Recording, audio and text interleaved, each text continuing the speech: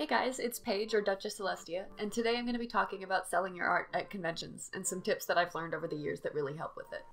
By no means am I an expert, and these are really just my own opinions on what I've done. As was voted for over on my Twitter, this video will be followed by two others: what not to do as a convention artist and what not to do as an Artist Alley customer. So please keep an eye out for those if you're interested. But before I start unloading this giant-ass list onto you, let's quickly go over what I'm drawing. Today's piece is actually an apparel design I had sketched out a really long time ago, which will be available for sale on t-shirts and sweaters over on my store. I'll put a card up there for you guys, so go ahead and click that if you're interested, as well as a link in the description. The design was originally going to have more of a pastel vaporwave vibe to it, but as you can see in the beginning, but I wasn't vibing with it, so I changed it to a brighter, more vibrant palette. You also get to see me messing around with new brushes, which I didn't think would show up so clearly on the time-lapse. And yes, this is still done using the time-lapse feature because I actually started it quite a while before I planned to switch, so bear with me again, please, I'm sorry. Alright, so, I've been selling at conventions since 2015, starting when I was 17, and honestly it's really wild to look back at how much has changed since then. I've learned a lot over the years and made a plethora of mistakes, and today I'm hoping to share what I've learned with anyone who's considering getting into the convention art life. One thing to note though is that my experience with convention selling is 100% pre-pandemic, and some of it might not be applicable in the ways that it used to be, especially when it comes to things like letting customers touch merchandise. While I am considering doing a video on how global events have impacted convention artists, and let me know if you're interested in that, by the way. The tips in this video are exclusively based on the old normal. I would update them to be more new normal friendly, but I have not been to any conventions since the pandemic began, and I just don't feel comfortable giving advice based on what would really just be speculation on my part. There are going to be 4 parts to this rambling disaster of a verbal guidebook in a half-failed attempt to organize my thoughts and experiences into something that makes sense. Those sections are what to sell, pricing, display and promotion, and miscellaneous.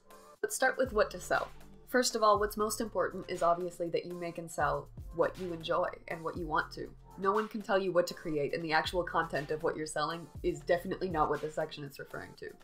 The first thing I will discuss, though, is the age-old question that I'm sure literally everyone has at least 40 opinions on, which is whether to sell fan art or original art. Because this can be a pretty controversial topic within the art community, I'm not going to argue about the morality of fan art or original art being more respectable or any of the other varying opinions on these issues, but rather just stick to the financial and legal side of things.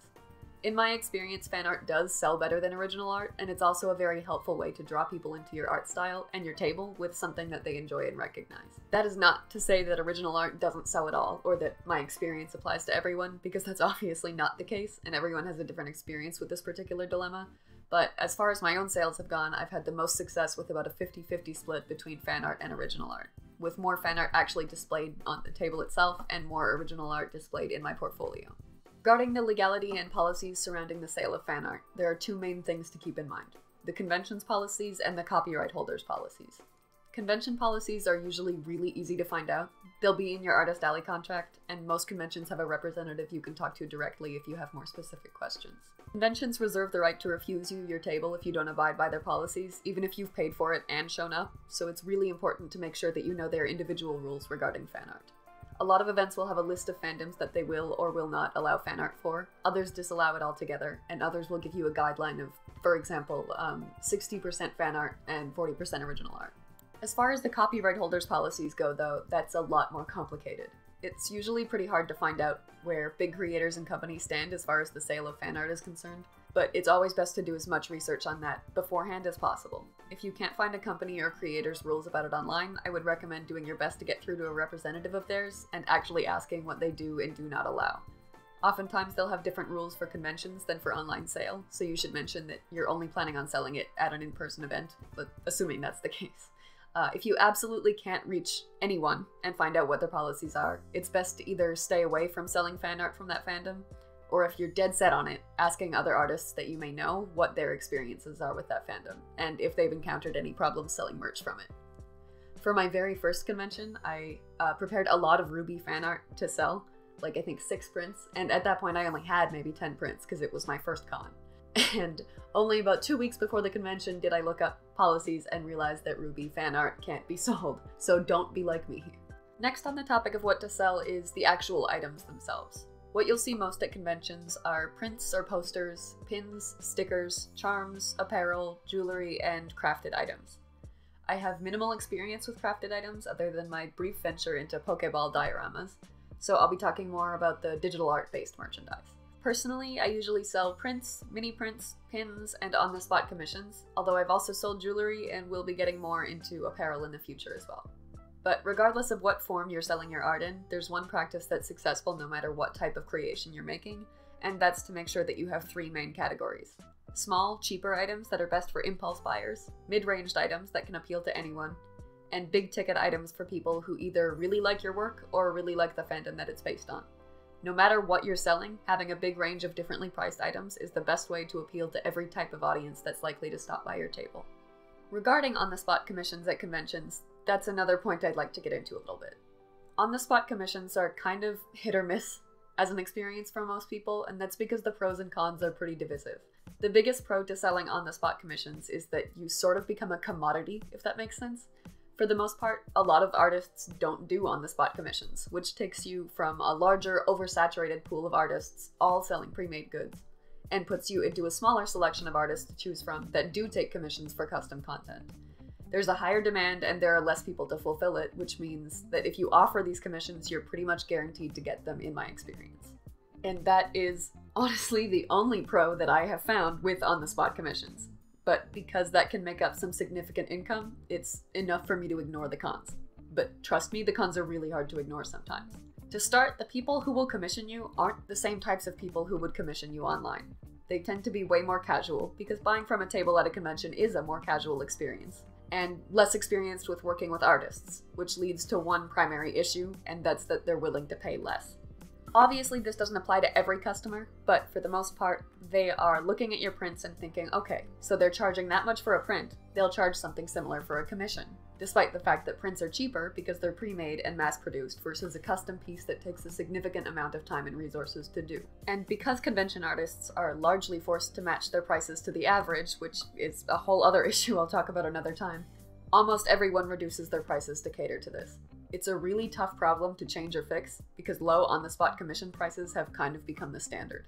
Because of that, you're making less, and you're forced to finish it in less time because people want these commissions before the convention is over, sometimes before the day is over. I find that it's easiest for me to accept 3 to 5 commission slots on the first 2 days of the convention and none on the third, because for the first 2 days you have the option to take their commission back with you after Artist Alley closes and work on it in the evening. But if you're swamped on the third day and still trying to finish commissions, it's riskier to accept them and know that you really have no leeway at all when it comes to the deadline. On that note, it's important to keep in mind that while you'll be there for the whole weekend, there are a lot of attendees that won't. So make sure that you confirm with each customer that they would be okay with picking up their commission the next day if need be, or if it needs to be done that day. Ultimately, whether or not on-the-spot commissions are worth it is super dependent on the artist, how quickly they draw, what they're willing to charge, and how comfortable they are with time restraints. The next section is pricing, and because that's also very dependent on your own preferences, I won't spend a lot of time on this one. The best advice I can give here is to determine the cost per item of everything that you're selling, determine what merchandise like yours is going for at conventions, and then price it as closely to that as you're comfortable with, so long as that still makes you a decent profit. It can be tempting to go with significantly lower prices than other artists, either due to lack of confidence or to make more sales rather than bigger sales. And while that's not an objectively bad idea, it's kind of a dick move to the other artists. Because so much about convention selling is based on the average price everyone is willing to pay for a certain type of thing, and so many people are selling that particular type of thing, it's just kind of scummy to say, hey, to set myself apart from all these other people selling similar things, I'll sell it for half the price. There are other ways to make yourself stand out, and you would not only be devaluing your work, but you'd be negatively impacting the Artist Alley economy for everyone else. It's one thing to price competitively, like making really tempting buy one get one deals, or going a few bucks under. It's another thing entirely to price your stuff so low that you're effectively stealing sales from others and devaluing their work as well. The last things on this topic are discounts and freebies. I find it really helpful to offer a small discount, like 15 or 20% off or buy one get one free, to people who may follow you online and drop by your table. Like, I'll advertise a code on my social media. Personally, I use unicorn butts, but that's a long story. And let people know that it'll get them a certain discount if they stop by and say it. Not only is it deeply entertaining to see grown-ass adults come up to you and say unicorn butts, but it motivates people that follow either you or the convention's hashtag to actively seek out your table. It's also pretty common for people to offer discounts on the last day of the convention. As far as freebies go, I know there are a lot of opinions about them, and trust me, I have a lot of my own, but I have found that a fun thing to do is to give someone cosplaying a character that you have merch of one of your smaller, cheaper items. Personally, I really enjoy giving out pins of the characters they're cosplaying. Pins have about a 10-cent production cost for me, and not only does it encourage them to check out more of your work, but it just tends to make people happy and brighten their day, and it's nice. To be clear, I mean if the person is already at your table and you notice them cosplaying a character, not seeing them halfway down the row of tables and yelling at them to come over, which you should probably not do. The next section is display and promotion, and by far the biggest priority here is having an organized, clean table where your merch is displayed visibly and nicely, and your name or business name is as clear as possible. Assuming you have a brand with a cohesive and concrete look, it's important that your table reflects that. A banner and color scheme are the most important aspects of this, but it also applies to smaller things, like the way you display your merchandise and the decorations used at your table. Making sure the look of your table is coordinated, on-brand, and unique is a really important way to connect your work to you as a person and a business, and make people recognize it both in the future and for the duration of the convention.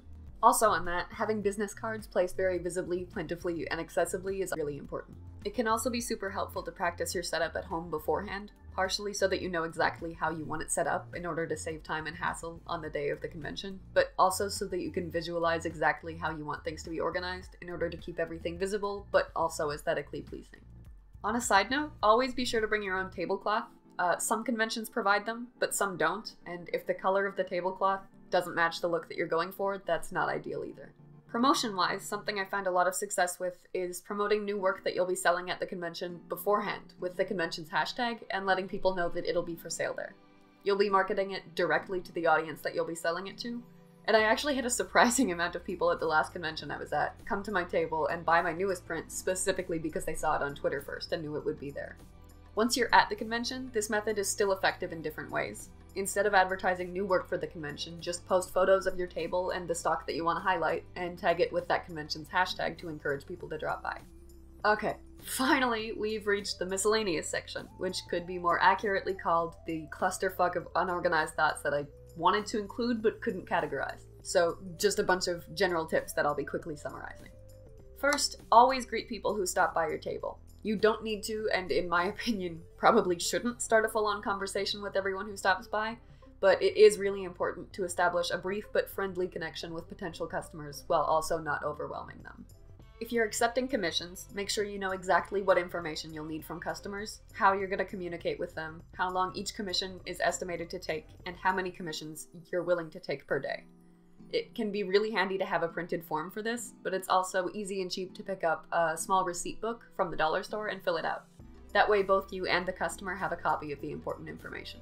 You should also have commission examples readily available, specifically in the medium that you're offering. So if you're selling digital art but you're offering traditional commissions, you should try to have at least one traditional example with you to show anyone interested in ordering one. Next, regarding your products themselves, you should always try to offer bags for them when possible, even if it's just a plastic sleeve for a print or one of those little dollar store baggies for buttons or pins. It's still protecting the item, and it makes including a business card with each purchase easier, which you should also do if you have enough of them, because a lot of people forget the artist that they bought something from after the convention and won't be able to follow you online even if they wanted to. When displaying small items like pins and charms, people do tend to like to touch things or see them up close, but be careful with how you display them so that if you do let them touch them, you can readily see each person that interacts with them so that you can avoid theft. It's also helpful to have a portfolio of the prints that you're selling on the table for the same reason, because it allows people to tangibly connect with the prints and see them with more detail.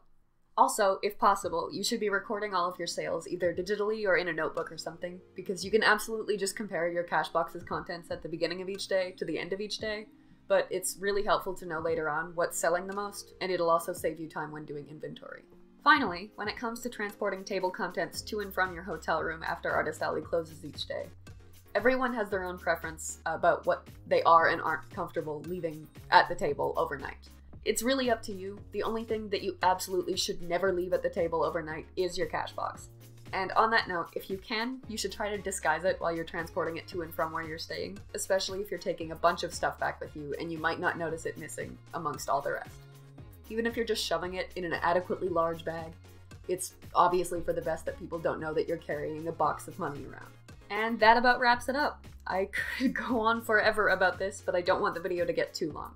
As I mentioned, I'll be talking more about convention advice, both as an artist and as a customer, in my next 2 videos, so please check those out if this is a topic that you want to hear about.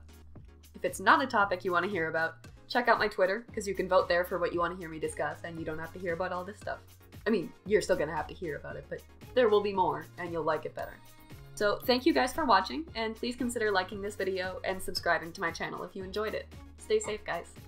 Okay, quick note here at the end while editing. I'm sorry I talked so fast in this video. I was trying to make it not take too long. And you could argue, I mean, if you don't want it to take too long, don't add a little note at the end and just talk at a normal speed, but don't talk to me. I'll be in my corner.